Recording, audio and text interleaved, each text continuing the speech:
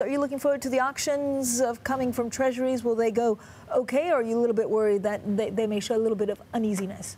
I'm looking forward to it. I can't wait. I'm holding my breath, to be honest. No, to be quite honest, I don't think much is going to happen here. I think we've reached an interesting level at the 10-year. And what I find even more interesting is I think that the yield curve has flattened to the extent it has, because the 5 years, at 260, 265, 255 over the last couple of weeks, that's really been an interesting move. And I don't think that the yield curve is going to steepen from here without any further action at the short end. OK, what does that mean? Could it get messy from here? Well, it's got messy already, hasn't it? But I think it's good messy, because we've been saying for a while we need more volatility. Yeah. That's healthy. We had such a risk-on trade for so many years with the the Fed put and all that. So I think it's got a bit messy, but it's corrected itself, and we're now looking forward to more volatility. And that, of course, means in terms of if you're an active investor in the markets, it means more opportunity for us to generate alpha. Andreas, where does the volatility come from? So this is a very simple S&P 500 chart. We brought it back to 2014. This was, without a doubt, my chart of the week a couple of weeks ago. And you can see, so every time you see a circle, it's a 5% correction downwards, okay, right? And then you can see the S&P 500 kind of upward trajectory. It was going up nicely, and then we had what happened a couple of weeks ago. Does this, do you think there's more volatility to come in equities, or does it spread to the credit market? Well, that's whether this volatility spreads to the credit market is the $64 million question. I think it depends on the health of the underlying economy, to be honest, rather than short-term interest rates. We're quite constructive on that. We have a sort of Goldilocks scenario globally, with sort of global aggregate demand sort of picking up quite a bit, and also investment picking up. So I'm not too worried about that at this stage. But if we look at that chart, what that's really telling you is that we went up too fast. Right. Our estimate was for the year equity returns from start to the end about 4%. So we've got a bit more to go from where we are today, but certainly the sort of 10, 12, 13% move that we saw in January was overdone. But this is what, pent-up tranquility, yeah, right, that then bursts exactly at some point.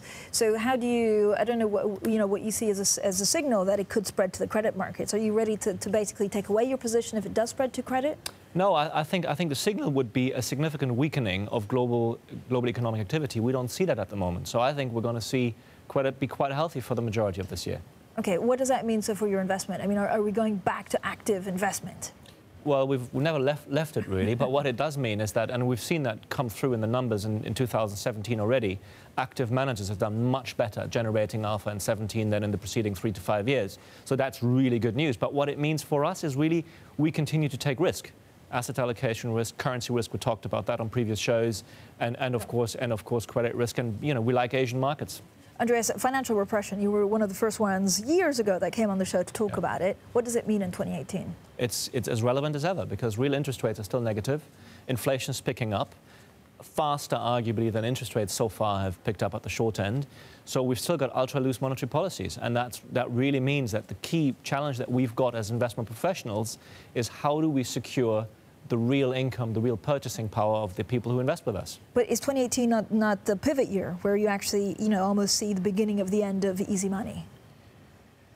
Well, yes, it's the pivot year. We've certainly seen the peak of ultra-loose monetary policy, but it doesn't mean that we're going to have tight monetary policy in 2019. As inflation rises and interest rates catch up, real interest rates are still going to be negative or barely at zero. So we're far off from positive real interest rates, particularly in Europe and Japan. When will we get positive real interest rates? I mean, is this like 2-3 years down the line, or can it take even longer? It'll take a very long time in Japan. I don't know when we'll get there.